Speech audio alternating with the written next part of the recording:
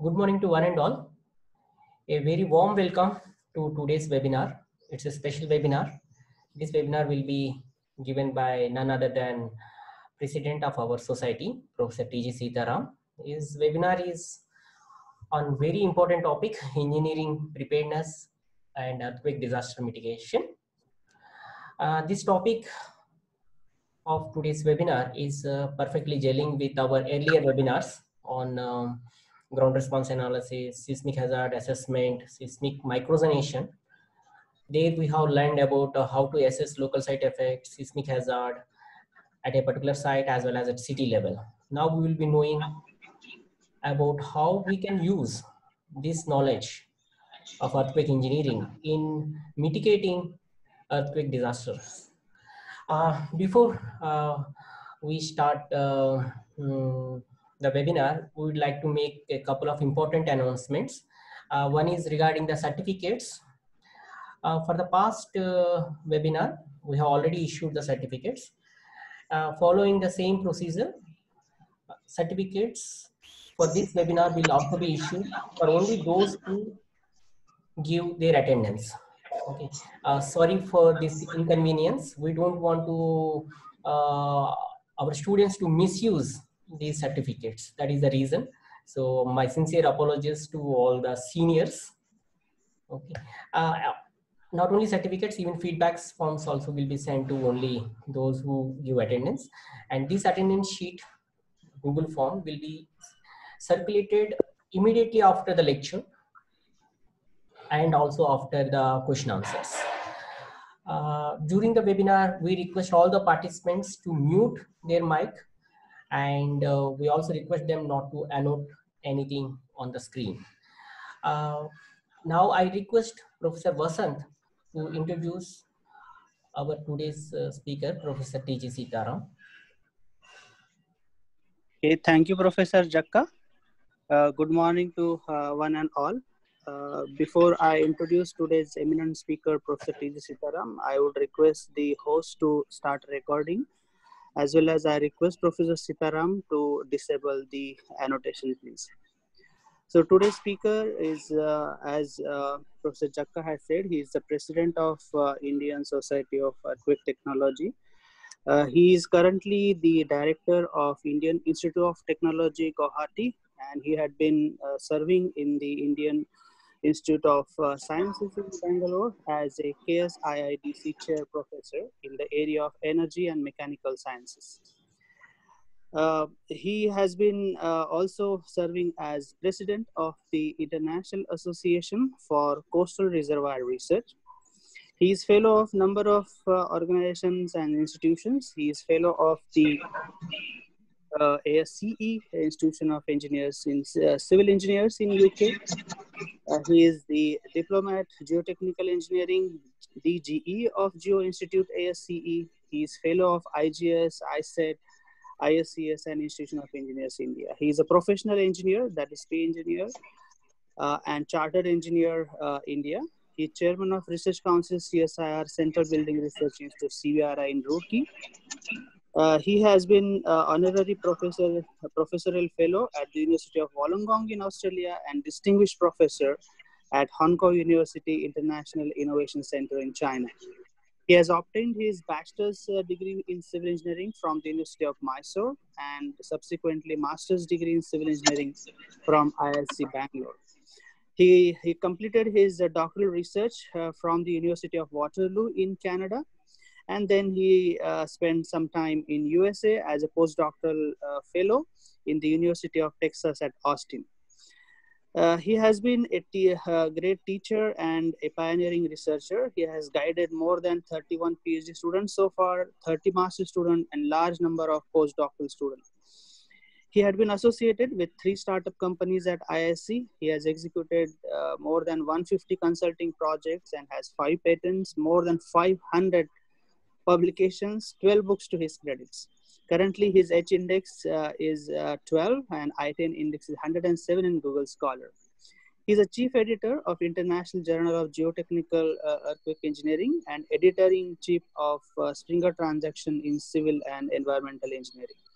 So today we are fortunate to have Professor T.G. Sitharam to deliver his ISET webinar on engineering preparedness for earthquake disaster mitigation. Professor T.G. Sitharam, please. Thank you, Professor Vasant Matsagar. Thank you, Srivalsa and Ravi Chakka for coordinating this ISET webinar series. I just request all the speakers, all the participants, not to request for remote control of your screen. It is popping up every moment on my screen. Please, don't request for remote control of my screen. Anyway, it will not be given to you. So please, refrain doing that. I think I'm seeing one girl doing this continuously. It is popping up on the screen. So thank you very much. I think this is a great webinar series, and I have titled my talk as Engineering Preparedness for Earthquake Disaster Mitigation and Towards the Disaster Resilient Society. As you all know, earthquakes are identified as one of the natural disasters. And we, as a country, India, as a country, signed the Sendai Framework for Disaster Risk Reduction, which is actually signed in 2015 and is coming to an end at 2030. Okay, it's almost similar to Sustainable Development Goals. Here also, the Sendai Framework is a continuation of the previous framework of disaster risk reduction. Sendai Framework was the first major agreement of the post-2015 development agenda and provides member states, that means all the countries, with concrete action to protect development gains from the risk of disaster. There are basically, you can see, 7 global targets to be achieved by 2030. We're not very far away from that. So we're only left with 10 years, where the ideal is reduce the global disaster mortality and reduce the number of affected people globally, reduce direct economic loss in relation to GDP, reduce disaster damage to critical infrastructure and disruption of basic services. However, increase the number of countries with national and local disaster risk reduction strategies. This is the world global objective. Okay? Substantially enhance international cooperation, particularly into also the developing countries, and also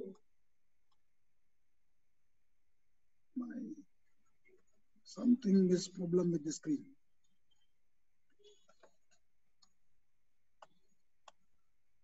Increase the availability of screen control. Somebody has taken over. You see that Shreya is taken the screen control. I think I have to stop the share and then come back.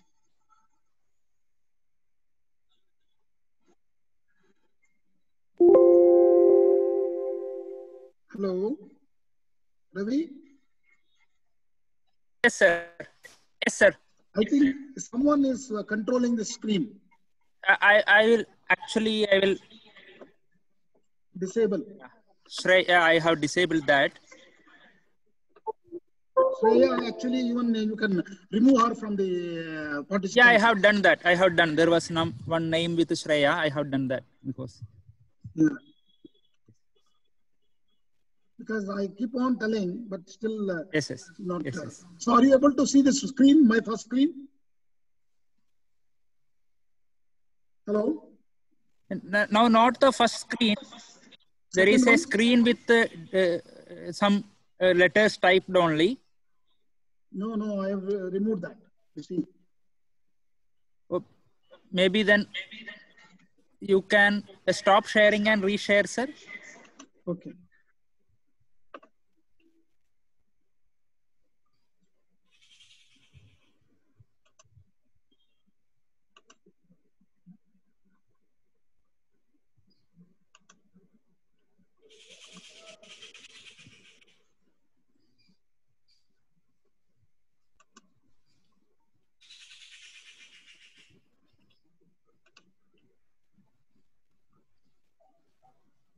Is it okay now?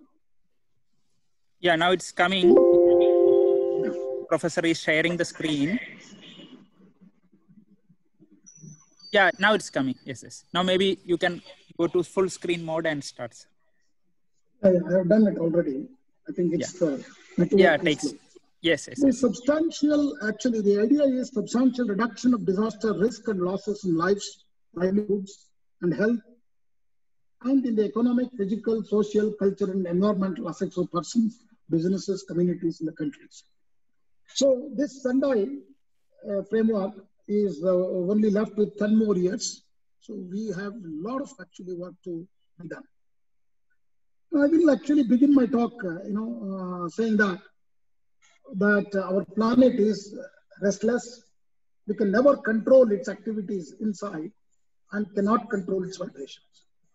So you could see that major plate tectonics, major plates in the world, that is the Pacific plate, South American plate, African plate. You can see the major 7 plates, and also this picture shows the active volcanoes, plate tectonics, and also the ring of fire. I would like you to see the, the India, wherein there is a major plate boundary between the Eurasian plate and the Indo-Australian plate. And India, actually the entire Indo-Australian plate is moving at a rate of 45 millimeter for every year. And that's why it's creating a plate boundary between the Eurasian plate and the Indian plate. Sir, sir, excuse me, sir. Sorry, we are very sorry to disturb you. Actually, it is we are seeing only the first slide, sir. There is some problem then. Now, I'm actually sure there is some problem. Yes, sir. This is my third slide. Okay, now we are able to see. Okay. It's maybe slow. The network is slow. Maybe I will change my network. Okay, sir. Something else. There is no problem. We can resume after 5 minutes also. You can take care of, sir. Now it is perfect. Now it's showing. No, but I think net is also slow. We are not able to SAR's animation video. Okay. Yes. I think net is slow. If SAR can change, I think it would be better. Yes.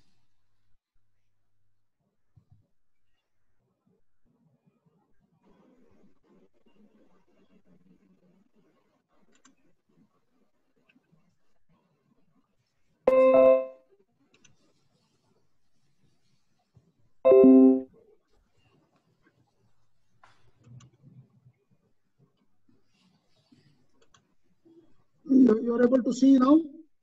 Yes, sir. We are seeing the third slide. Okay. That is active volcanoes and plate tectonics, right?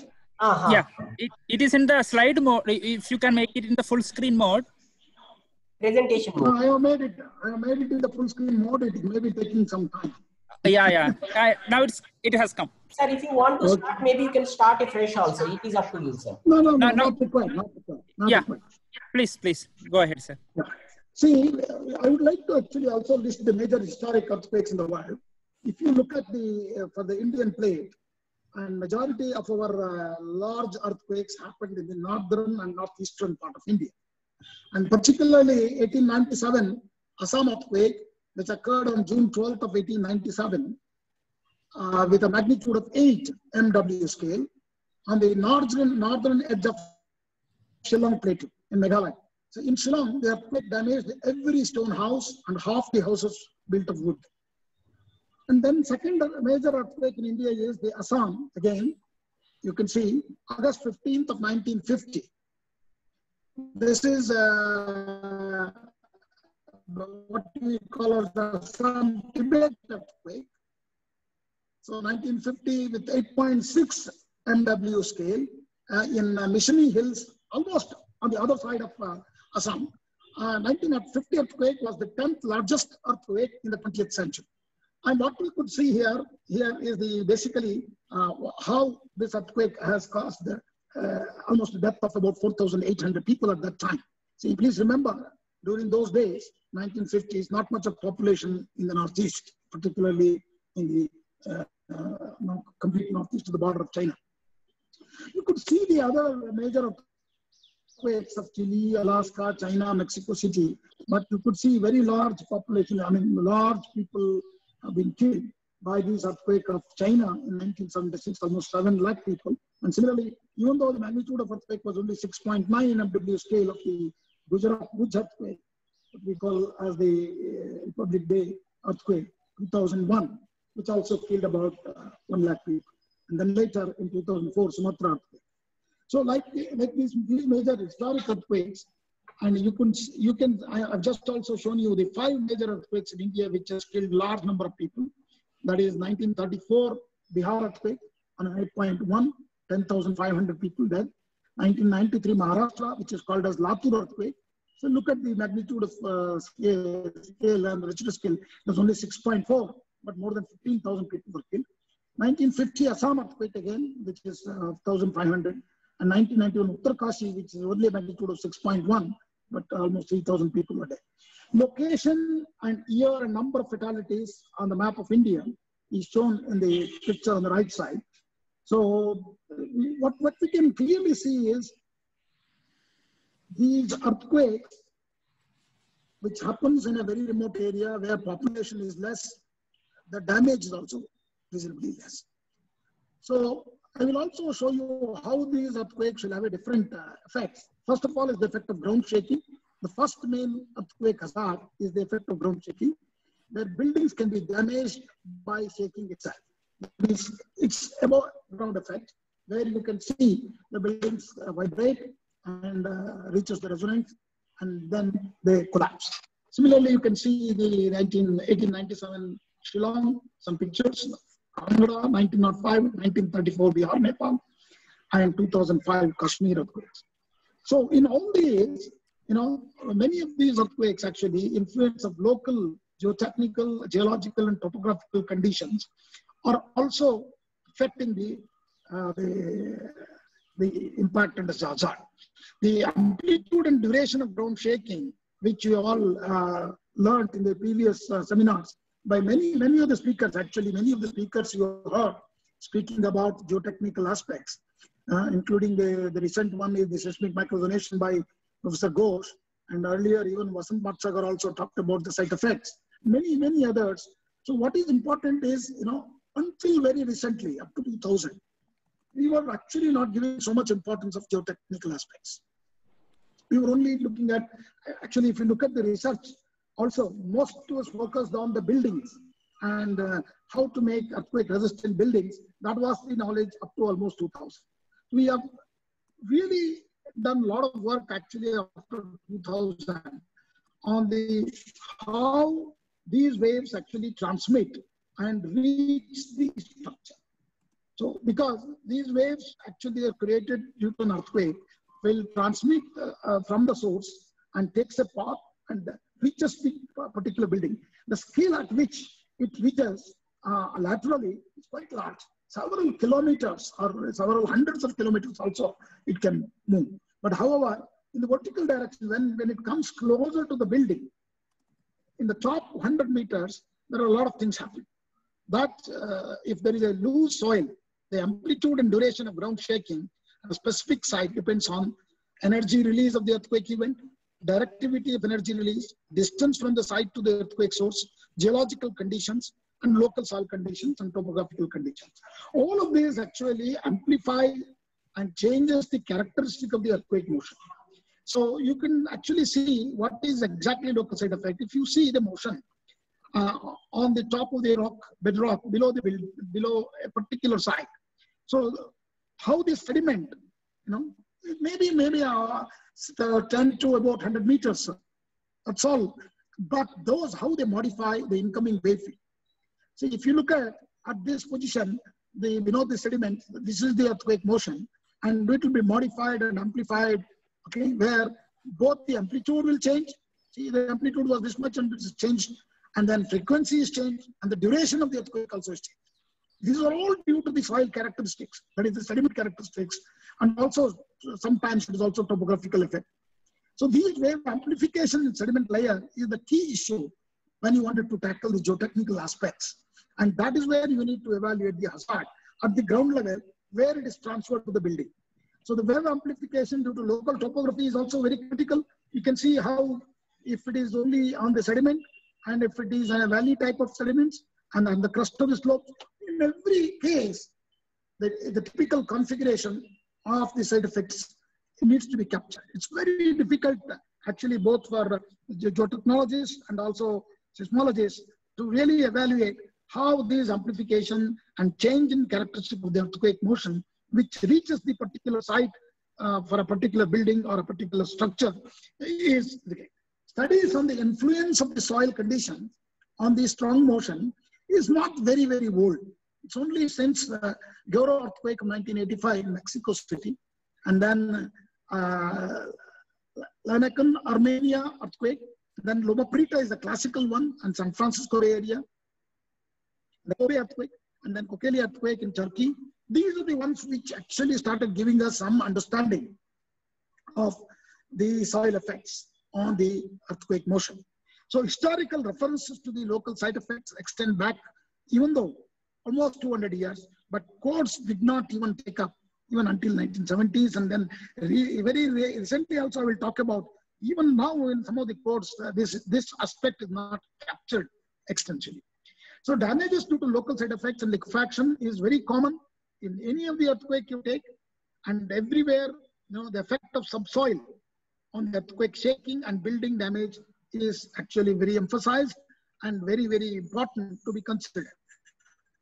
But however, most of our codes doesn't take into consideration yet. So in these cases, what we have learned from both the data of earthquake, the deaths which happened in the large earthquakes, as well as in the way in which hazard is calculated, what we found is earthquake doesn't kill people actually, the buildings do. So I will just give you an example of Iceland. See, Iceland has a population of only 300,000 people. In very early days, it was only 50,000. A lot of people have moved, which is an area of almost 103,000 square kilometers.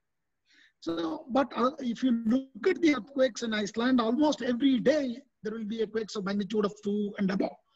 Okay, and what is the recent thing is that the earthquake is going to tear apart the entire Iceland.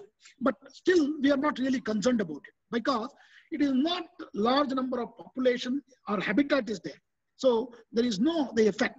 Even though the hazard is high from earthquake, but the risk is very, very low. So that's what I'm going to talk about. See, what we have to look at is, particularly the urban areas are the key.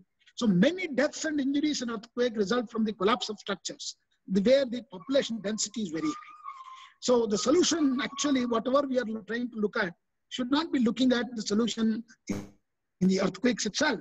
That is either the prediction or anything, but it lies in the buildings. So we have understood reasonably well how to really build the structures for earthquake resistant. So the solution actually not lies in the earthquakes, is only in building. So how one can actually minimize the risks, and at the end, what really matters would not be the emergency response after so many lives were taken, but how to secure the lives and properties from the hazard. That's what basically my talk is going to be highlighting on. How do we really prepare a country or a society to be prepared for an eventual earthquake hazard, and particularly in the very densest part of the country where large number of people live and large structures have been built. So let me give you one example how this is very relevant. Population density is very relevant. See, if you remember 1993 Lathu earthquake struck India at about 3:56 a.m. local time in the morning on 30th September of 1993. Actually, 52 villages were demolished in the interplate earthquake. It is measured about 6.2 on the moment magnitude scale. And approximately 10,000 people died, while another 30,000 were injured. Why this such a huge one? Because people were sleeping in unsafe houses. They actually, if you look at the structures, there are huge walls and which fell on the people when it vibrated. But the similar time, almost similar time, the next year itself, 1994, Northridge earthquake took place with a moment magnitude of much higher, 6.7. And Blind Thrust earthquake that occurred on January 17th of 1994, which also happened early in the morning, 4:30 a.m. in the San Fernando Valley region of the country of Los Angeles. So on this day, 1994 earthquake rocks Los Angeles, California, killing almost 54 people and causes billions of dollars in damages. So I will talk about death and the damages. Look at, even this earthquake was also catastrophe, but the deaths were 54 because most of the people were sleeping in their safe houses. So then why a lot of damages? See, this was a long period earthquake. Most of the bridges were actually collapsed. If it had happened in the morning of 8 a.m. in the morning, I will tell you, most of the people who are going to office will get stuck on those infrastructure and would have been killed. Large amount of deaths would have happened. Luckily, it was in the morning where American citizens were living in the safe houses. So it's very important to understand how the buildings and the habitat plays a major role in the risk and aspect. But because we are all actually facing lockdowns due to virus attack. But one interesting virus-related thing to the earthquakes. An unusual effect of the Northeast earthquake was an outbreak of a valley fever in Ventura country, which is basically a respiratory disease, very similar to COVID type of thing, where it was because of inhaling airborne spores of the fungus. So this is a very interesting observation. Many people were affected that time also in 1993-94 earthquake. So this is just, I told you because we are all now really worried about COVID-19, and many of you are already maybe sick and of all these lockdowns. So I thought, we should see some of these also can happen due to the earthquakes.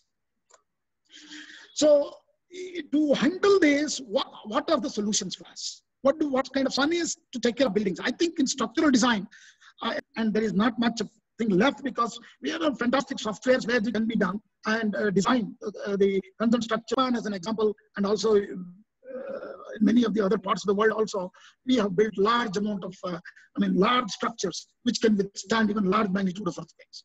So the other one is to look at where the ground can be engineered. We can actually look at, there are fantastic ground improvement technologies where we could improve the ground to engineer and transmit less vibrations to the structures. And the structures should be designed to withstand these vibrations. So that's where the geotechnical, engineer's role will come into earthquake resistant design. So earthquakes, tsunami, volcanic eruption, or any other phenomena that are categorized as disaster are basically not disasters. They are hazards. I think all of the speakers need to understand the difference between a disaster and a hazard.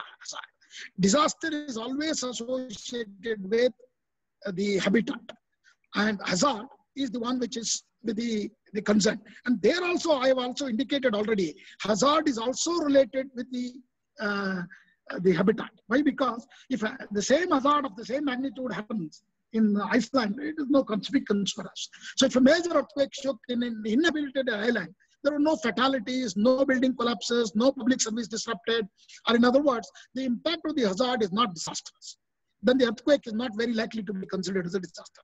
The efforts of every engineer, it should be to mitigate and prevent the disaster and to reduce the risk.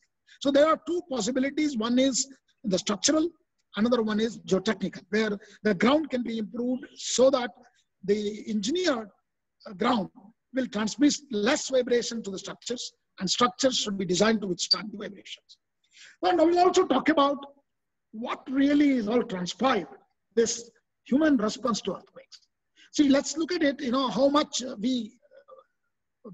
people remember these earthquakes and how long. So then we can think about what could be the another kind of a solution.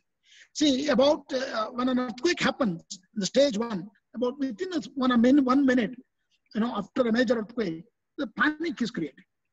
And you could see it's almost like people can jumping out of the buildings, and many things will happen. So about 1 minute to 1 week, there will be some aftershocks. Then also there will be a rescue and survival. There is a fear among the community about the earthquake. About 1 week to 1 month of a major earthquake, diminishing aftershocks and short-term repairs will start by the people of their buildings. and allocation and blame to builders and designers, officials, everything will happen. And the government also wakes up suddenly and say, okay, we need to repair these structures. About 1 month to 1 year, long-term repairs and action for higher standards. So we'll think about, okay, we need to revise our codes, and all these discussions will happen. But after 1 year, there is a diminishing interest of 1 to 10 years. So after 10 years to the next election to meet costs of the systemic provisions and increasing non-compliant. So this cycle is completely repeated because of the human memory. So the memory is very, very short for the human beings. So forget all this disaster and the damages, what they went through within a very short time. And then again, go back to the same normal mode where we don't do anything. So I think, that's not a very good idea.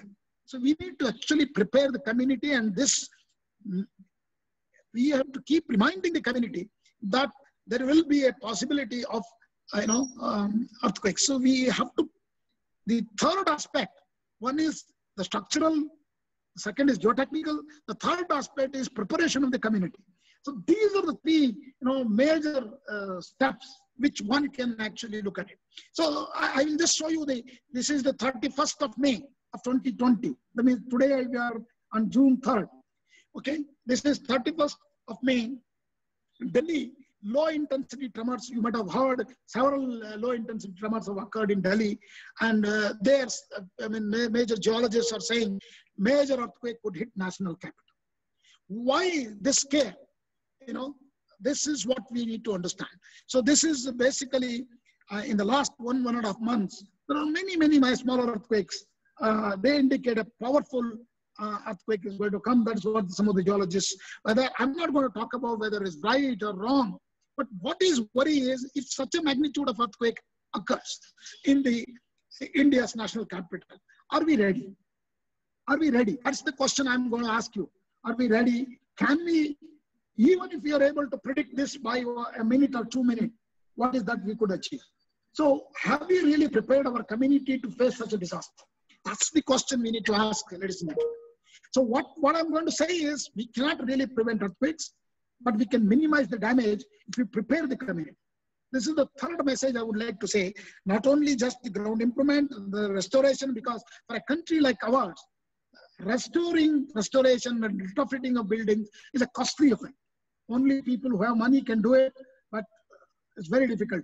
Even government is unable to do even the hospitals and such important infrastructure, but forget about restoring entire, all the infrastructure, including the buildings. So what we need to do is we need to prepare because we care for the people. People's lives are important. I think COVID-19 has taught us that very well. And we have started realizing what is life is all about. Because these lockdowns actually has taught us a lot of lessons. Okay, and we need to sensitize. Sensitizing is the key for preparing the community. Common arguments against preparing for disasters is it will harm the economy, people will panic, community is too poor to prepare for earthquakes. There are too many other high priority problems in the community. But all these are actually ridiculous because our COVID-19 has told us, see, if you heard Bush,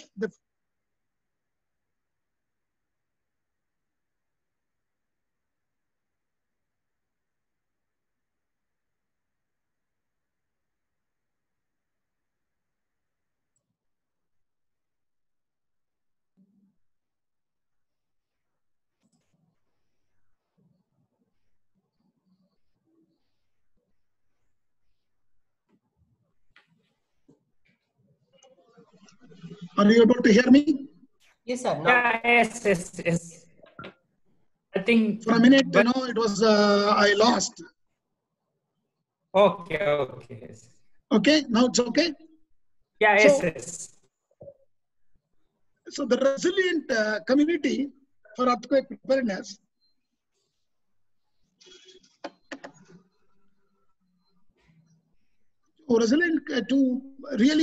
To make a resilient community for earthquake preparedness, we need to understand the hazard locally, create awareness, organize community awareness events, review the plan and improve efforts, keep preparedness alive for long term, See, this is very important. You need to keep the preparedness alive for long term. So that means you need to cover from school children to the old people that any place an earthquake can happen and what they should do before, during, and after earthquake. It's very, very key important. I think, we have to learn these lessons from Japan. Whether an earthquake happens or not, a drill is going to happen every year religiously, like a festival, like a Deepavali or Diwali festival. We have to do an earthquake drill. So, and also we need to evaluate earthquake readiness index through an index. We have actually, myself and Shivalsa has done this to see how much ready a community is. We can also develop. So this can be done through community meetings, workshops, emergency planning for hospitals, community earthquake drills, school evacuation drills, formation of student safety clubs, neighborhood preparedness teams, rallies or marches for preparedness, displays or programs. So many innovative programs we have to keep doing it so that we can make street plays, discussion, talks by earthquake survivors. All these have to be done. See, it is as important as restoration. So let me tell you, before an earthquake, so we can look at the restoration, and we need to prepare the people what they should do during an earthquake, before and after earthquake, what they should do. That's very key, and we need to train every citizen. And I think that is a daunting task for the entire country. So 1.3 billion people, so they should know clearly what really happens and what they should be doing in an emergency, because they will have very little time. So the life of the people is very important. So whether to do, where they should hide. So they should not get panicked. That is what we need to teach them and maintain calmness and do things. And also how the homeowners can do. There are so many guidelines. I'm not going to go and read all these things, what they should do, what they should not be doing. And anyway, I will share this presentation. You can read it. What I'm trying to say is how homeowners also to prepare the plan. Every homeowners, they should be safeguarding. This is structural. So one is physical. Another one is the structural. So in the structural also, some of those geotechnical aspects also will come in. So what a country can do in this kind of a disaster, and that's very important. So estimating risk of an earthquake disaster, as all of you know, and I've been told by many speakers, seismic risk is not just depends on hazard, it is the exposure, vulnerability, and the location. So what I'm talking about exposure is basically the structures, the object built by the mankind. And the vulnerability is the damageability of the exposure under the action of the hazard and the location. So in all these, if we look at it, the hazard also plays a major role. So in here, evaluating the hazard, our role of geotechnical engineering is the most critical, because the waves will actually pass through the soil, as I showed you earlier. So we need to consider how many code actually considers this. So that means if you want your structure to be perfectly fine, then we should know exactly what is the hazard. We need to calculate this hazard, and microzonation, as Professor Ghosh has explained to you in the previous lectures. I will not go into details of that, but I will tell you it's one of the important methodology for a nation to do that, because this cannot be done by individuals. This has to be done by the country. The scientific institutions in the country should play a major role in evaluating hazard at a very local scale. Microzonation is basically defined as a zonation with respect to the ground motion characteristics, taking into account the source and site condition. So why do we need this zonation? See, the right side picture is a very well-known picture for all of you, which most of the civil engineers would understand the different zonation. This is the national macro zonation, what we call, and it helps to identify the vulnerable regions. See, if you see the zone 2, zone 2, zone 3, zone 4, and zone 5. Zone 5 is the most critical, which is in the northeast, and only the area is the Bhuj area is being shown. So it helps to identify the most vulnerable regions. You can very clearly see that's the most vulnerable region. Provide necessary inputs for the earthquake-resistant design. But I will tell you the earthquake-resistant design part, I think most of our civil engineers are trained reasonably well. Once you know what is the hazard, what is the magnitude of the acceleration at the base, one can design the structure. Structural design is not a very great thing. So reliable estimates of seismic hazard is the key for a country to provide to the citizens. So this is basically to minimize the loss of life, property damage, and social economical disruption. See, it is not just the design alone will help you, but it will also give you a lot of other information. One, for example, see, for a land use planning, this will also throw a good idea where to really put hospitals, where to put very important structures or nuclear structures or something like that. It gives you or where to put our schools and important buildings. So, and also it also provides an improved building design and construction, because once you have a reliable estimate of hazard, we can do a design much more elegantly and efficiently. And also it gives you emergency response preparedness plan. For example, in an event, there is an event, then you know where to really send the rescue team. Instead of sending randomly, you can actually focus it on the area where the hazard is high. Economic forecasts also can be done. Housing and employment decisions can be done using this, and risk mitigation plan. Who are the users of this microzonation or macrozonation? The national, state, and local governments, decision makers, engineers, planners, and emergency response organizations, builders, and universities and general public. So spending on seismic macrozonation or macrozonation, it's a very, very important aspect. So we need to do very elegantly and efficiently and prepare good hazard map with reliable estimates of hazard. So that's where the macrozonation plays a major role. And myself started getting involved in this from almost 2000. We did a first, actually, some of you are aware of it. We have done the macrozonation of Bangalore city, even though that was not really a very earthquake-prone area at that time, and even now.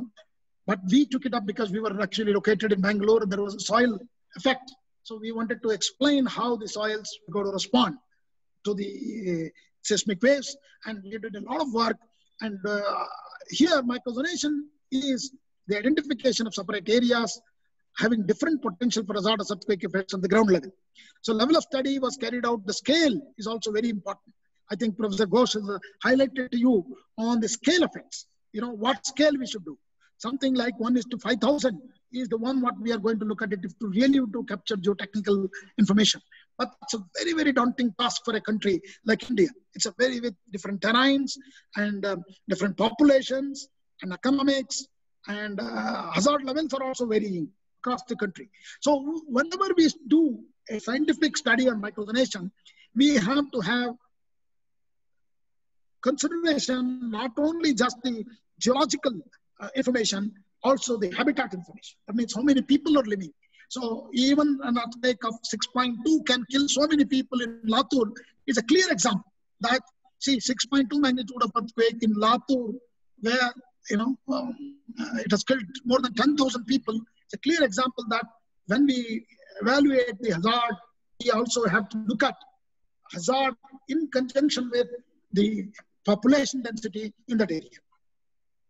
So the seismic hazard assessment and macrozonation has really changed in India in the last 20 years. Quite a lot of work has happened where I think we should complement the Geological Survey of India to really map all the faults and made it available for you on a digital platform on all the faults, lineaments, and shear zones and whatnot. And also, we need to look at the maximum credible earthquakes, which are evaluated based on the near surface geology, considering type of soil and thickness of soil. And that's where basically the macrozonation plays a major role. And GSHAP is the first study, if you look at it, in 1990s, first study of the evaluating PGA from the probabilistic hazard analysis was done very, very recently in India. And still we do not have a code which talks about the probabilistic hazard analysis. Okay, so as I told you, the list of earthquake hazards can be anything from landslide, liquefaction, tsunami, induced effect. These are all actually hazard. So when you are evaluating a risk, many of these combinations have to be also be taken into consideration. I will talk about the little bit on the side effects, okay, from a codal perspective. You see, if you look at the code, the Euro Code 8, there are actually two different the spectral amplification versus period curves. or for type 1 where magnitude of MW greater than 5.5, for type 2 magnitude MW less than 5.5 earthquakes. For different soil conditions, they have given.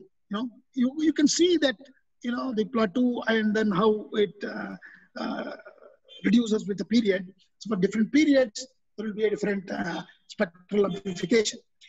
So what does Indian code consider? ISET 93 considers only 3 types of soils: rock, medium soil, and subsoil. Even in the 2016 code, this is the status. So we need to really look at some of the soil effects very carefully to evaluate the hazard. And hazard evaluation is very, very key important aspect in this thing. So I would like to just focus on the ISET 93, where the same actually been retained even now as from 2002 to 2016. So type 1, type 2, type 3, wherein the hazard, only the way in which acceleration is calculated has been changed now in the code. Okay, and this is very, very important that to understand what is the engineering bedrock, what is the seismic bedrock. That itself is not very clear for us yet.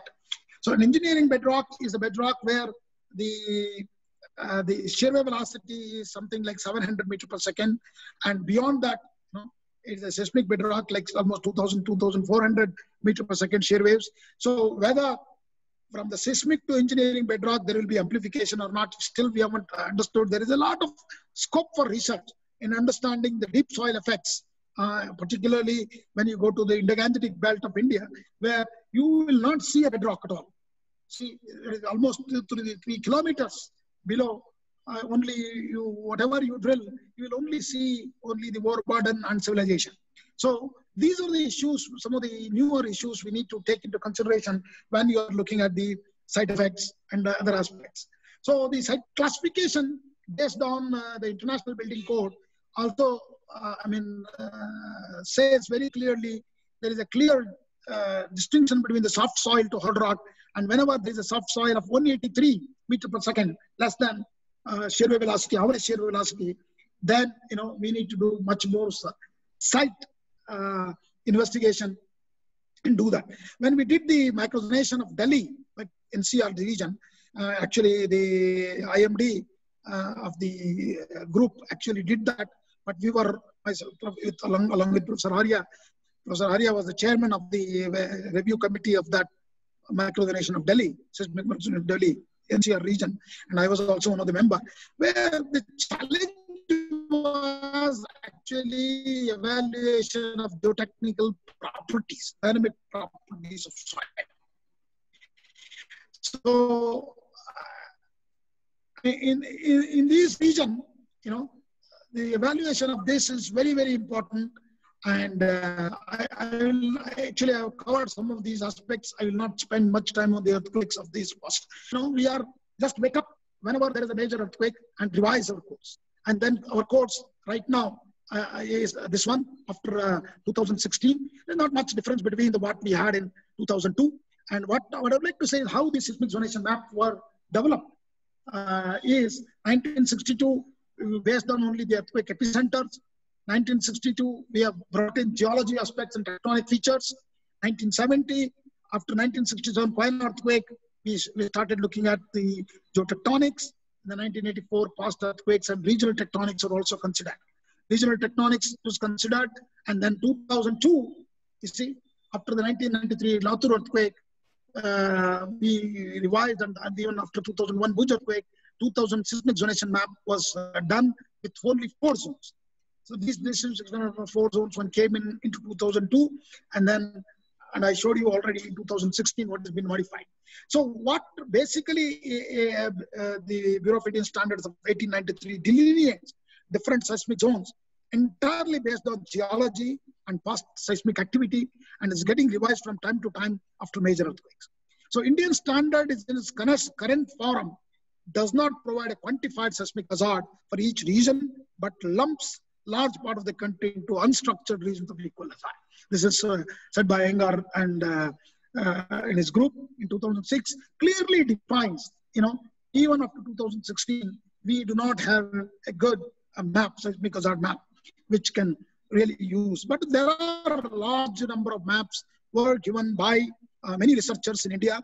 I'm not talking about that, but adoption into codes is one important where it could go into practice, wherein civil engineers start using that, and the government also make it mandatory for when new buildings and new structures are constructed.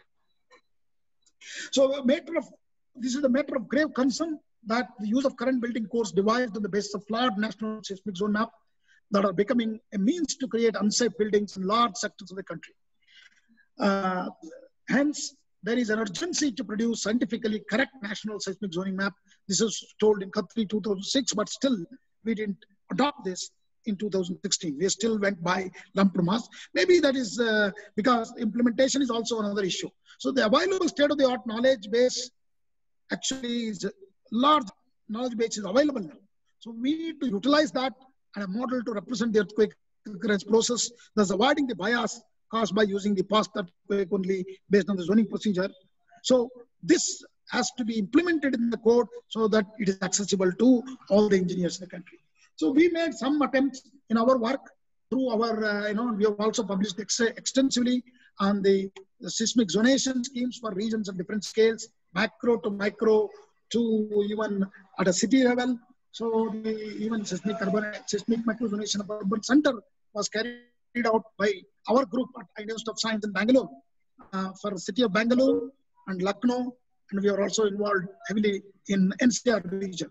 And also we were evaluating many of the other micro-zonation work which has happened in India. So large amount of work and knowledge base is available now, and I think with the wisdom of all people sitting together and bringing that into the codal practices is the key aspect, and then implementation is the next step. So I'll just take you through very quickly, because many of you have already heard these lectures, wherein what the procedure of micro-zonation and evaluation of hazard involves. I will not get into the details, and if some of you are interested, you can go to one of my books on earthquake hazard assessment by Srivalsa and myself and look at it. Or if you are interested in micro-zonation, then you can look at the, these are both in Springer and CRC Press. Please go through that. So wherein we talked about starting from, geophysicist's job of data collection to homogenization and declustering. And what is the beauty about today is all this data is available online to you. All the earthquake data is available online to you. So we have actually done the homogenization and declustering, seismic source characterization, and seismicity analysis, and identification of attenuation relationship, and hazard evaluation, both by deterministic and probabilistic. So this large number of earthquakes events are considered for doing this, and I will tell you we have done extensively, and these books actually gives you the data for all this. You can see from this also very clearly, only the northern, northeastern, and Andaman Nicobar Islands, and a little bit of Bhuj area, which are affected. Otherwise, the events are also available in the Indian peninsular India, but however, they can only produce earthquake magnitude of 6.5. But they are also very dangerous. Please remember, and no area is devoid of any earthquake. It means entire country we need to educate and prepare the community. It is not really just because, as I told you earlier, again, remember that hazard is not the only one. It is also the population density. So our density is becoming very, very large in every sector. So we have to really educate people how to react for an eventual disaster from an earthquake. So in our work, actually, we divided the entire country into 5 divisions, wherein, we can very clearly see based on the seismic event distribution and spatial variation of seismicity parameters and fault alignment. We have classified this into 5 regions, and we can very clearly see that Northeast is the number 1 and the northern part of India. These are the 2 areas are very, very critical. And even though the events are very large in number 5, please see the Andaman Nicobar, because the population density is very, very low. So we have not given such much of an importance. We have even pushed that beyond the major, the peninsular India. This is what we would like to highlight to you. So when we do the analysis, the hazard, it is important to consider the population density, and importance should be given to that, because the disaster is going to become a disaster when it is only hits the habitat. So we have some pictures showing, I'm not going into the details of this, but Another important source is the identification seismic sources. There are some hidden sources. Please remember, some of these maps which are not shown, for example, Latur 1 is one of that kind. See, that earthquake actually was not on any known fault. Then people, when they investigated, they found out that that was a hidden fault. So there are some of the hidden faults in the area. So don't be complacent. That's all I'm trying to say. See, no part of India, people should be complacent that they're not going to get an earthquake. So any place is possible to get an earthquake. So it's very important to prepare the community in this eventuality, because some of these are unknown to you. When investigation is done at that scale, we'll come to know. So some of these, these are the data sheets of the ISET, which are available to all of you.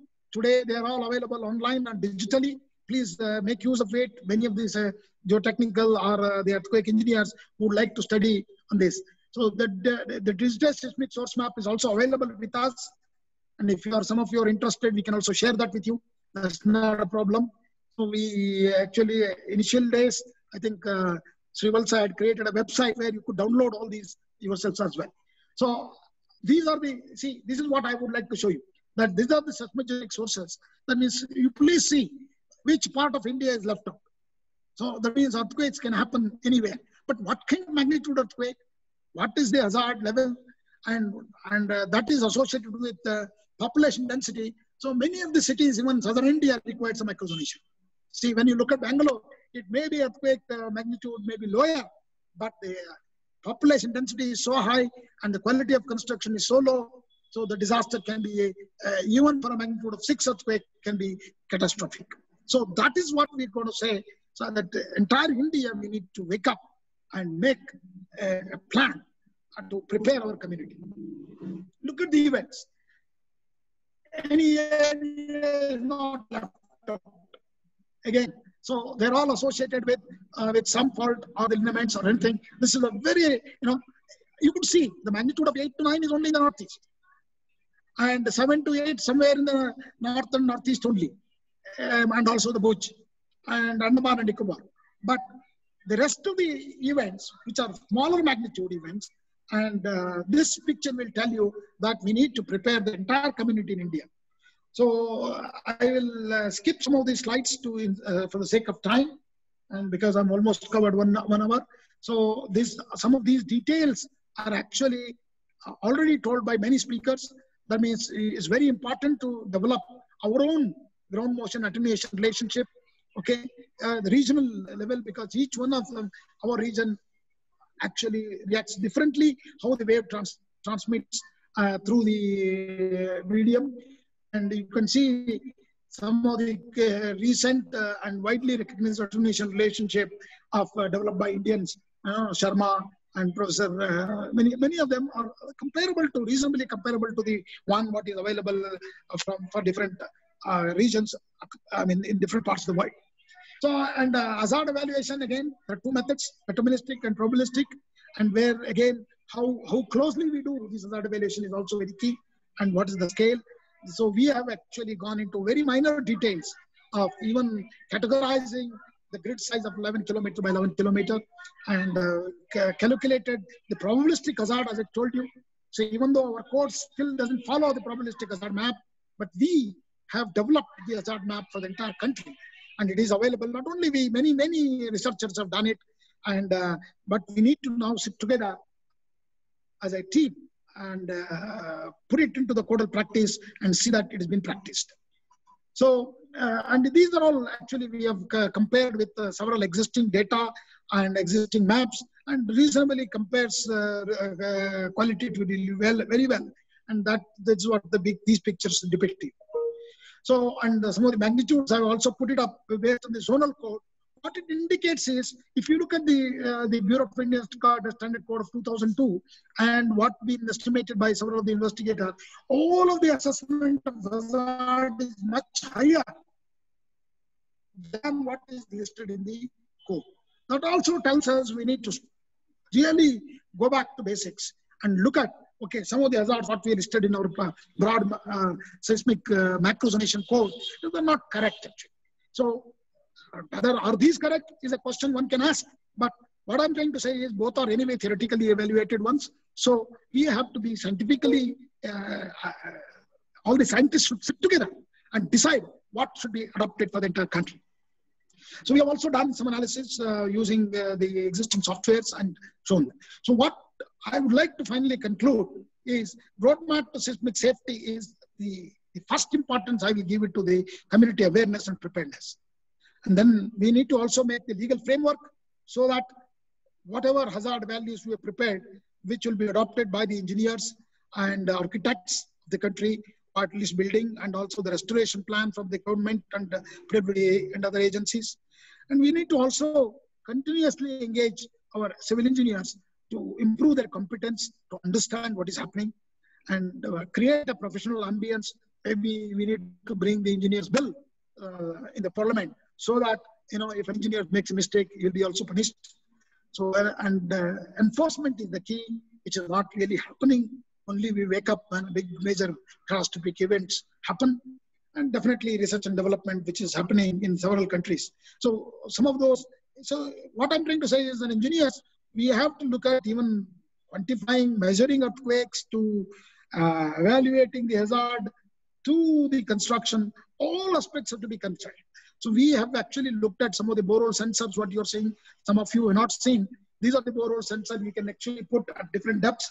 And I'm seeing, you know, Tamar there, who actually he did supply this to us from Kinematrix at Institute of Science, Bangalore.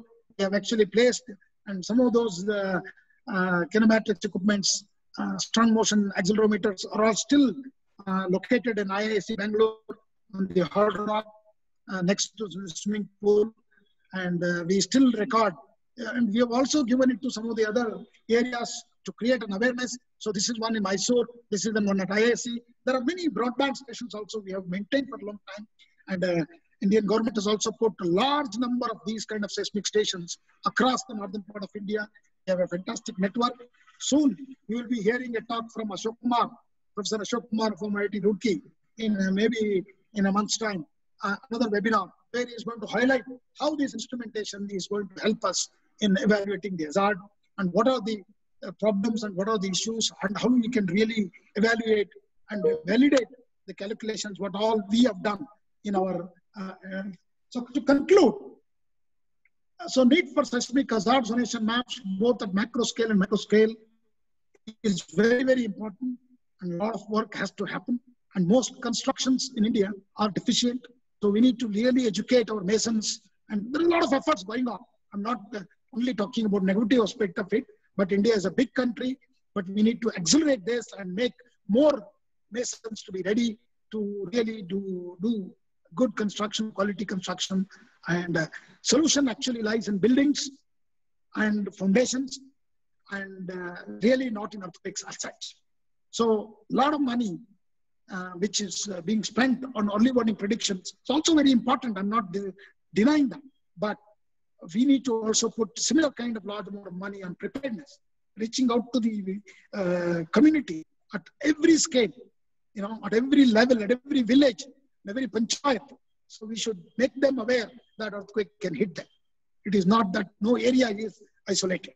So hazard evaluation considering side effects is very key, and a lot of research are happening. I'm very happy to say large number of papers in geotechnical earthquake engineering are happening, because we know we are organizing the 7th International Congress on geotechnical earthquake engineering, which is supposed to be held in July of 2020 in Bangalore. It's been postponed due to COVID-19 to July of 2021. I would urge you, or all of you, to attend that. So before I go and show some of those details, I say we need urgent interventions on community preparedness. And there are fantastic documentation prepared by NDMA and many other agencies. What we need to do is we need to make them practice at every level, schools, and then panchayats and villages. No, every villager has to be made aware, and also we need to build infrastructure, a resilient infrastructure to take care of earthquake disaster. So I would like to just show you this 7th International Conference has been postponed now to July 12th to 15th of 2021, which has been organized by Indian Institute of Science and ISET Roorkee, IIT Roorkee, as well as CBRI Roorkee. So please, attend. and we have received large number of papers, more than 25 keynote papers, and another invited and so lectures, almost totaling to 75 invited talks, and then more than 450 abstracts we received. And I will assure you that we are going to bring all these papers as planned by the month of, maybe not in July, maybe August, September. We should have these are all papers being published by Springer Proceedings, and all of them are getting ready. Actually, we have handed over 175 papers already to Springer, and we are soon will be handing over almost 25 keynote papers to the Springer as well as a special book. And there are some other 50 sub lectures and other. And this conference will be held in the Giant Auditorium at Indian Institute of Science. I welcome all of you and participate in this conference in July 2021. Please mark your calendar. So this is the team which we are working on this. And I would like to gladly tell you, Indian Society for Earthquake Technology is trying to bid for the 18th World Conference on Earthquake Engineering in India. So this 18th World Conference, that means after 48 years, we had this World Conference in Delhi in 1976. At that time, even Prime Minister, Madam Indira Gandhi was present and met every, delegate. But similar, environment we would like to create in 2024. We have already sent our interest to the international body, IAAE, saying that India is interested. There are 5 countries, Canada, France, India, Italy, and New Zealand has shown interest to bid for the 18th World Conference in the Earthquake Engineering. And we have already requested the MOES to support us to bid this activity. By November, I think we'll clearly know this November 2020 that whether we are going to get the World Conference of Earthquake Engineering. That will be a great event for India because we are holding this after 48 years. We have already received a very strong support from the government of India. We have received a letter from the Cabinet Minister of Science and Technology, Dr. Ashok Benji, and we have requested the Ministry of Earth Sciences Secretary to also support us and give us his letter of support to us so that we can bid for the World Conference on Earthquake Engineering. 17th World Conference on Earthquake Engineering is also postponed. Please remember, it should have been in September of 2020 in Sendai. That's also postponed to September of 2021. Exact dates are not yet announced. So again, we all have to go there and popularize our conference in 2024. If we win the bidding. With this, I would like to thank you very much. Thank you all. If you have some questions, I will take. Thank you. Thank you, Professor Sitharam, for the wonderful talk. See you also. So in fact, yes, sir. Can you hear me? Yes. Yeah. We can hear you. Yes. So we had around 500 participants, which is the maximum capacity of this, our Zoom platform, which we have subscribed. So from the bottom of my heart, on behalf of ISET and on my personal behalf, I express sincere thanks to Professor Sitharam for the wonderful talk. So we have around 500 participants and we have as many questions also received privately and also publicly. So in the chat box, maybe we will select maybe a couple of them because we have only half an hour time.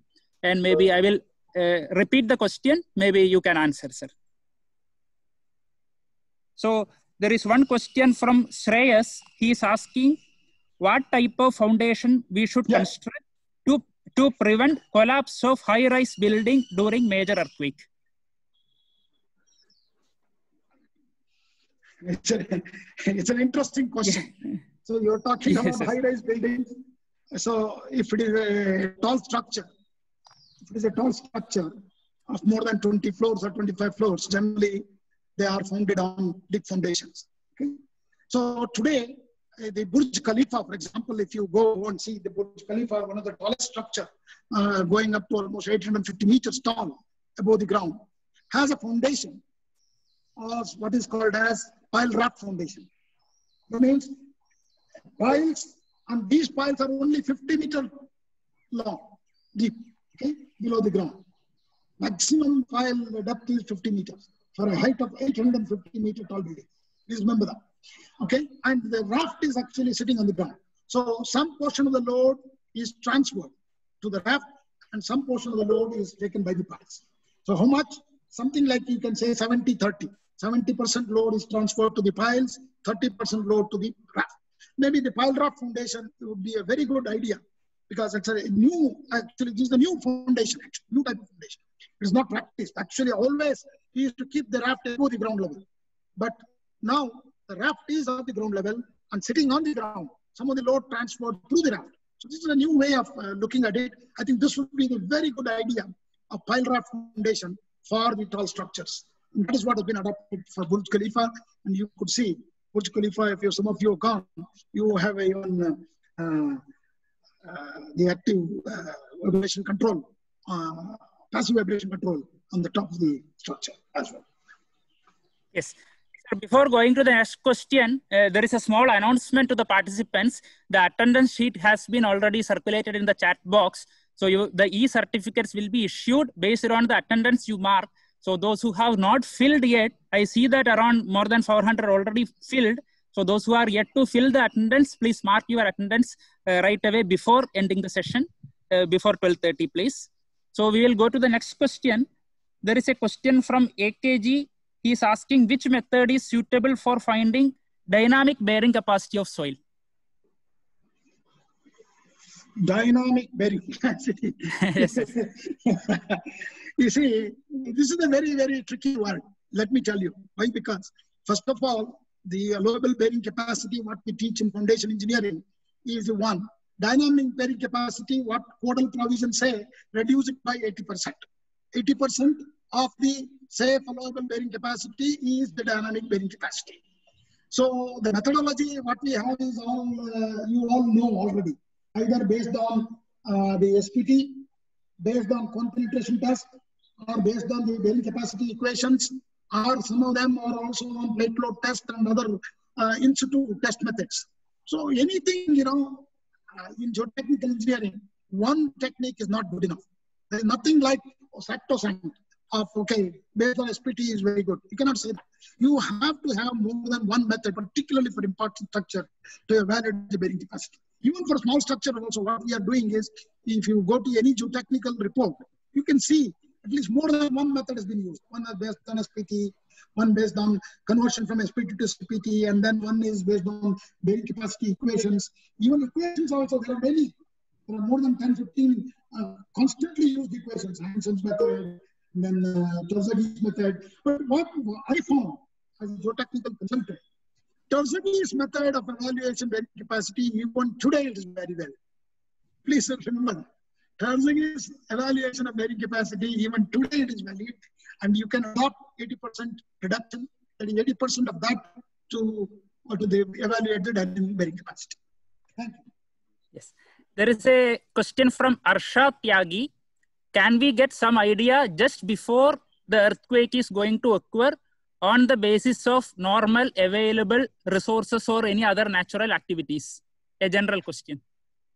Say it again. Can we get some idea just before the earthquake on the basis of natural activities? Yeah, that is actually,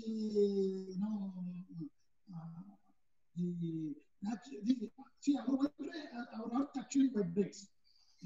There are some vibrations. Based on that, there are many predictions people have developed, okay, to evaluate even the shear wave velocity is also calculated, even what height we can go. So there is this methodology. You can actually use that, but they're all still yet to be validated through some other indirect methods to do that. But there are available methods. Yes. Thank you, sir. There is a question. Which method of estimation of earthquake force is better, deterministic or probabilistic? Again, this is a very interesting question. Okay. For some structures, deterministic is better. For some kind of structures, it is probabilistic is better.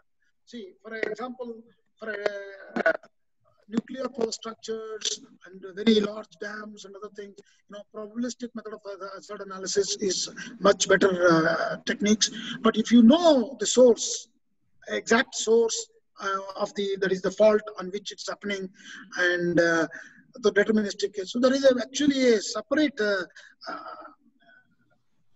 section in the, I think I forgot about the journal, wherein you can see about which techniques are suitable for what kind of conditions.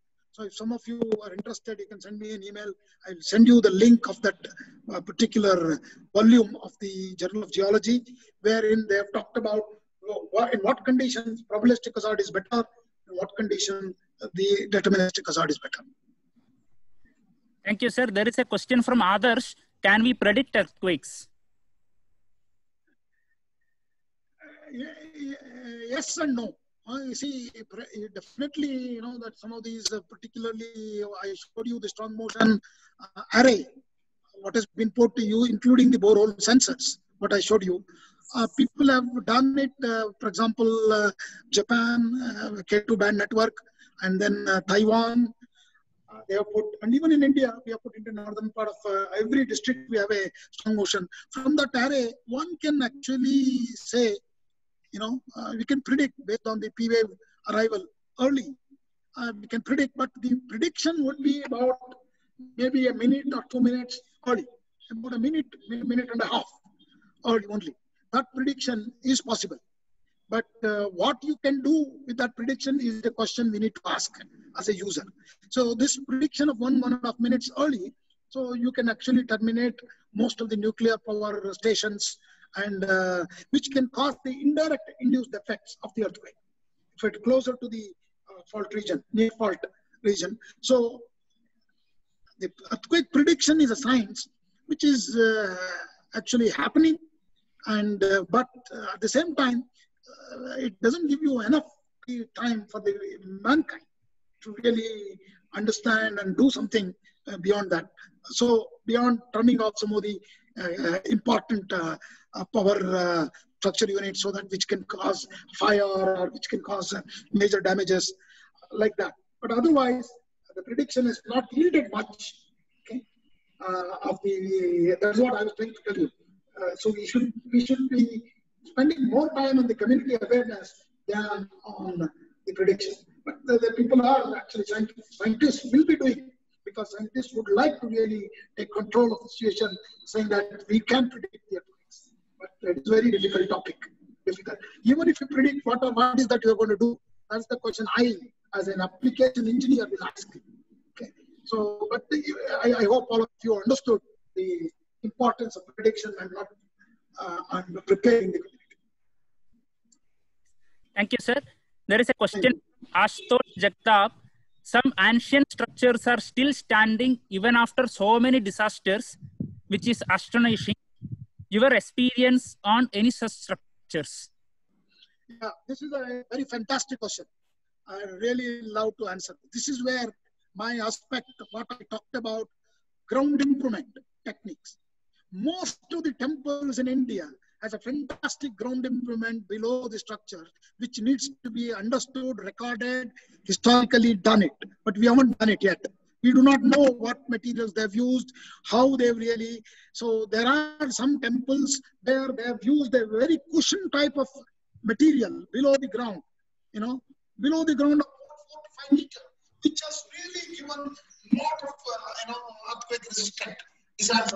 So this part actually we are not even teaching in many of the courses. So we talk about the ground improvements as a separate topic, but we don't talk about how the earthquakes really respond to the ground improvement techniques adopted. So this is where I think we need to look at some of those newer materials also, geocell foundations and all these, we have to look at it and understand, study. There is a lot of scope. And most of these ancient structures which are withstood have a very unique way of preparing the foundation and ground before the foundation even is laid. That's where I think we haven't done much work. We need to do that. And it's a very, very important question. And I'm very happy that it is coming from I think is one of the students? Hope so, hopefully. Hopefully, yes. Thank you. Yes, yes. Because we cannot identify. Yes, yes. Thank you. So there is a question from Muhammad Fasil. He is asking, as entire Northeast India is under red zone, is there any need for the government to restrict population in that area? Whether population control is necessary because entire Northeast India falls under red zone. So you're very, very rightly and aptly asked the question. But controlling population in that area is very difficult because, see, people are now seeing a lot of developments. But what government can do is, I will tell you, they are also building large dams, power and water holding dams, large dams. Actually, 300 large dams are being constructed in the Northeast. I think that maybe government should think about not doing that, because those are all very ticking bombs. Because if a major earthquake event happens and they is going to damage them, and which will catastrophic effect of the secondary effect of the earthquakes, and again the dam break, and the downstream people are all getting flooded. So the earthquake and flood combination is going to be a very catastrophic in the Northeast. So I don't know whether we can control the population, because it's a very difficult terrain anyway, and non-reachability, particularly Arunachal, the Meghalaya, a very difficult terrain and very beautiful as well. You know, nowadays I'm there and traveling, I'm saying it's very, very beautiful. Brahmaputra Valley is amazing. And but the danger is these large dams. That's all I will say at this moment. I think people are aware of it, and nothing much can be done. And I don't know whether we can control the population or not. That's a very difficult task for any government to think about. Thank you, sir. There is a question from Srinivasa. What is the major critical input for microzonation of a city? As I told you, major critical input is hazard at a small scale and population density. Okay? So with combination of that only we need to decide. Otherwise, simply evaluating the hazard and showing it is very high and we will do all the retrofitting is not a good idea. It is hazard and the density of population, because then you can see what could be the economic loss, what could be the loss to the people, and then we can do the appropriate retrofitting or whatever measures we are going to take. That would be very ideal. A question from Avik Kumar Mandal. In case of any occurrence of earthquake, is it appropriate to stay inside the house, or we should come out from the house under the sky away from the building? How to decide the same during the occurrence of any earthquake? Is there any guidelines on this from NDMI or so? Please advise. Every institute in the country has prepared guidelines how to really react to an earthquake. But I will tell you as a very layman, simple to you. I've shown you 3 pictures, if you remember. One table was there. So don't try to run out of your building. You don't have that kind of a time. Okay, there's nothing you can do, because the time what we are talking about is 40 seconds to 1 minute and 30 seconds. Okay, so better not come out of the building. So take a shelter below a hard surface, like a table, dining table, or a cot, okay, wherein you can hide below that so that you can avoid. Okay, so don't run into elevators, don't run to staircases, because they are more vulnerable than these hot structures. So the time available for you soon after you feel the earthquake, so because first 10 seconds it is gone to you and sense it, and another one maybe a minute is left to you. There is nothing much you can do. Better take a shelter in your own room, wherever you are in your house, below a cot, below a hard surface like a table, dining table or anything. That would be the best thing. Thank you, sir. Sir, we have, I think, maybe more than 200 questions, and we may not be able to cover all of them. I would like to know how much time you can spend, because our schedule is 3 more minutes. I think we should close it in 5 minutes better, because you see, these questions we can never satisfy everybody. So they can always, because there are many speakers, and many speakers have already spoken, and many others who are coming. There are many experts are coming to talk to you. So I think they will clarify all those details. Maybe another 5 minutes I can spend some time and sure. answer to my understanding whatever I have understood. So because as this is a general session, there are questions from all aspects of earthquake engineering, including preparedness and other structural, geotechnical also. There is a question from BM Var. he's asking what is the return period of large earthquakes in Shillong region or Northeast region? What is the return period of large earthquakes in the Northeast region? Yeah, see, this is an interesting technical question. Yes, yes. So, in a country of India, return periods are smaller in Northeast. Okay, so if you look at large earthquake of 1950, after that we don't have any major earthquake happen in the Northeast. So it may vary anywhere between 50 to 100 years is for the large earthquakes of magnitude 8 and above. There is a question from Kishan. Which one of the best techniques for earthquake resistant building? Deep pile foundation or bearings put at foundation?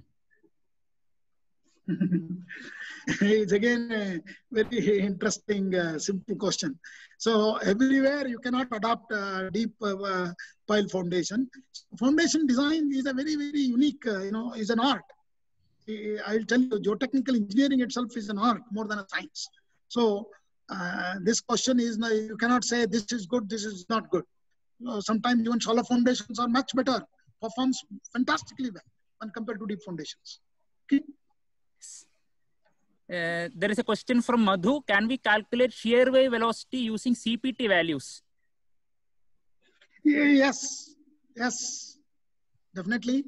And there are correlations, and there are some cones with measuring of the velocity sensors also at the tip of the cone. So we even actually in our Institute of Science developed seismic vibrocone, wherein there will be a sensor at the tip of the cone itself. So which we have developed indigenously also. So there is a possibility, and there are non-destructive. Instead of going into the ground, there are like MASW multi-channel shear waves with different configurations are available today. So where you can measure the shear wave velocity very accurately, reasonably accurately, to a depth of 50 to 70 meters. There is a question, a similar question like one was posed before. Sir, which is the best way to evaluate seismic bearing capacity of shallow foundations? From Arjun. Seismic bearing capacity. I told you, bearing capacity itself is a topic is done by there is nothing really evaluate seismic bearing capacity directly. You can only do the bearing capacity and calculate reduced bearing capacity for seismic condition. Maybe we will take one last question. There is a question from Vamik Khan. I want to know whether there were any conventional or traditional methods for prevention of earthquake impact in old buildings. He wants to know whether there was any traditional or conventional method before for prevention of earthquake impact in old buildings. Yes. Actually, India as a civilized country, I think India, I will tell you, I'm very passionately talk about India. India is a country which is a very, very knowledge society. See, they had such a fantastic technique. Somewhere we have forgotten on the way. We were the, if you see the 5,000 years of history of India, we were the one who told how to really build cities and how to do the sewerage system, water supply system to every building. Harappa Mohenjo-daro has demonstrated that. Similarly, if you go to Assam, you go to Sikkim, there are fantastic structures. Assam light roof structure is a fantastic one. Very simple, very simple. The walls are also simple with bamboo filled with earth. And then the roof is also light structure. So they knew that light structures are fantastic, wooden structures. So we don't need to really go elsewhere in the world to see. Our community has actually somewhere, in the process, we forgot and started adopting all these concrete. So civil engineering, concrete is the one which has worked for us very eloquently also, but at the same time, it also stopped understanding the other techniques which were there, because we slowly concrete has pushed all other materials away because it is so easy to really fabricate at wherever you want. So I feel there are fantastic structures. If you go to Sikkim with an all-round structure to resistant, and even our recent code also talks about vertical reinforcement in masonry, horizontal reinforcement in masonry, corner reinforcement in masonry. All these are techniques which were actually used by our ancestors also in many of these structures. And as I told you, in many of the temples, the ground improvements below, so that it lacks like a cushion, waves will not amplify. All that has been done by the ancestral. I mean, we have to study and record them properly to understand, and there could be a fantastic learnings from there as well. Thank you, sir. So I appreciate all the participants because there is a flooding of questions, and we could pick up only maybe 10 or 15. So sorry because it is not possible to attend every question. And actually, there are so many comments, appreciating Professor Sitharam's presentation, and so many comments and questions also mixed up. So I might have missed so many important questions. So sorry for that. Whatever was just visible, we have picked some relevant questions. So we had around 500 participants from over 20 countries for this session. And this lecture by Professor Sitharam was planned earlier in the beginning of the webinar series, but he is very busy being the director of IIT Guwahati, and we could get a time and date for today, and it is not good to keep him for long. So we thank Professor Sitharam for his time and for the wonderful presentation, enlightening all of us. And special thanks to all the participants for attending this webinar, and also for making a donation to PM Cares for a noble cause. So maybe I will hand over to Dr. Jagkat for any remarks. Thank you, Dr. Srivalsa. You well said about everything, and it is a really very thought-provoking lecture. We are all very, very thankful to Professor T.G. Sitharam. Thank you, sir. Thank you very much. It is really a wrapping lecture to whatever we had so far. Like, you covered all the aspects and explained us how we can mitigate earthquake hazard. Thank you very much, sir. We all thankful to you and to the participants. Thank you. Thank you, one and all.